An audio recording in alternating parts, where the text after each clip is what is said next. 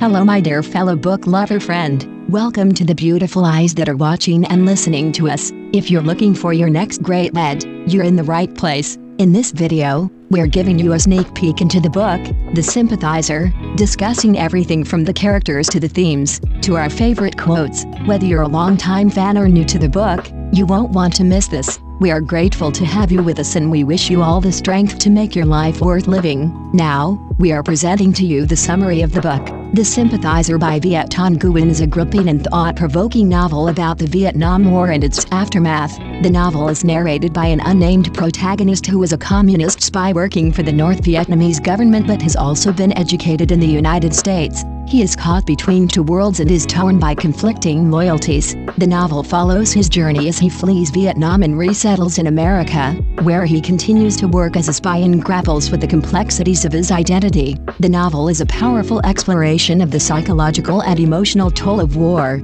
and the ways in which political ideologies can shape and warp individual lives. The protagonist's struggle to reconcile his beliefs and his actions is at the heart of the novel, and it raises important questions about the nature of loyalty, morality, and identity. The novel is also a commentary on the cultural and political differences between the East and the West, and how these differences can create misunderstandings and conflicts. One of the strengths of the novel is its vivid and evocative prose. Nguyen has a gift for description and his writing is both beautiful and haunting. One of my favorite lines from the novel is when the protagonist is reflecting on his experiences as a spy. I would have said that I was a spy, and that spies were liars, and that one could not be a spy without being a liar. I would have said that I was a coward, and that cowardice was the foundation of courage, and that desperate times called for desperate measures. I would have said that I was a traitor, and that all nations betrayed their citizens, and that my betrayal of America was an act of loyalty to Vietnam. The novel is also notable for its complex and nuanced portrayal of the Vietnamese people and their experiences during and after the war.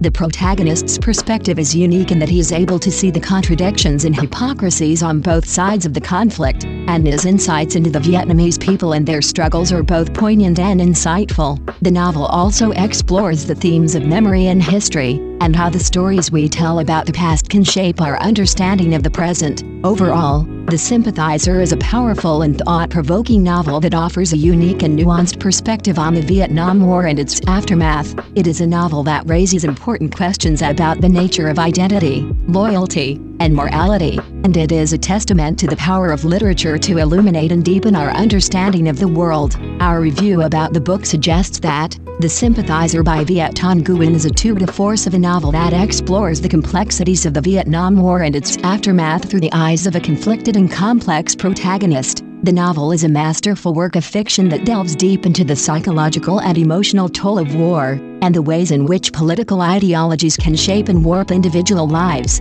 One of the things that I loved about this novel is the way that it grapples with the complexities of identity and loyalty. The protagonist is torn between his loyalty to his country and his loyalty to his beliefs, and this conflict drives the narrative forward. The novel raises important questions about the nature of patriotism and nationalism, and it shows how these concepts can be used to justify violence and oppression. Another strength of the novel is its vivid and evocative prose. Nguyen has a gift for description and his writing is both beautiful and haunting. One of my favorite passages from the novel is when the protagonist is reflecting on his experiences as a spy. We are your bad conscience, but look upon us and you will see that even your bad conscience is a poor reflection of our humanity. This line is both poetic and powerful, and it perfectly captured. You should read this classic book. We thank you for being with us. Don't forget to check for other book suggestions on our channel, and we suggest you to please subscribe and support this channel to grow together.